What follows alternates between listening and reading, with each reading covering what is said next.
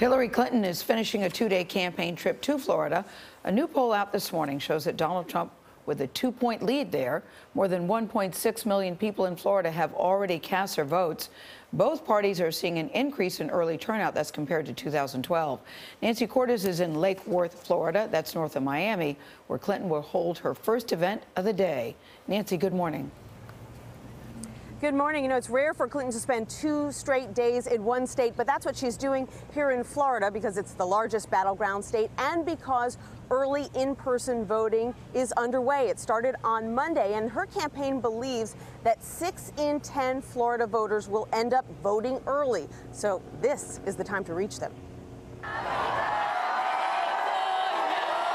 Just hours before her 69th birthday, Clinton got a political gift, an endorsement from British superstar Adele to a packed Florida arena. Don't vote for him, that's what I'm saying. Clinton herself was in the crowd. The pop star's plea to 20,000 fans comes at a time when Clinton is trying to convince Floridians to, yes, vote early.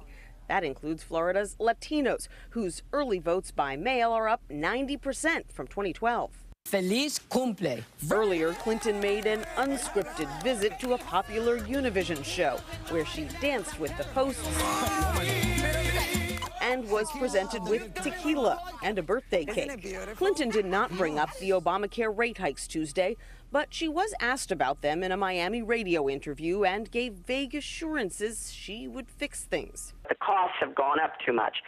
So we're going to really tackle that. Her campaign is now contending with a new WikiLeaks flap, a hacked email that appears to contradict President Obama's answer to CBS's Bill Plant in March of 2015. When did you first learn that Hillary Clinton used an email system outside the U.S. government for official business while she was Secretary of State?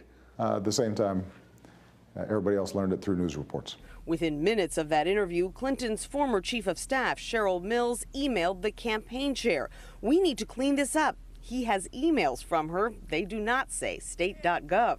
Trump, also in Florida, pounced. Obama, he had to know that Hillary was using an illegal server, but he claimed otherwise. So that means Obama is now into the act. Clinton got a low-key endorsement Tuesday from a high-profile source. Colin Powell said at a luncheon on Long Island that he will vote for Clinton because Trump, quote, insults us every day. Charlie? Thanks, Nancy.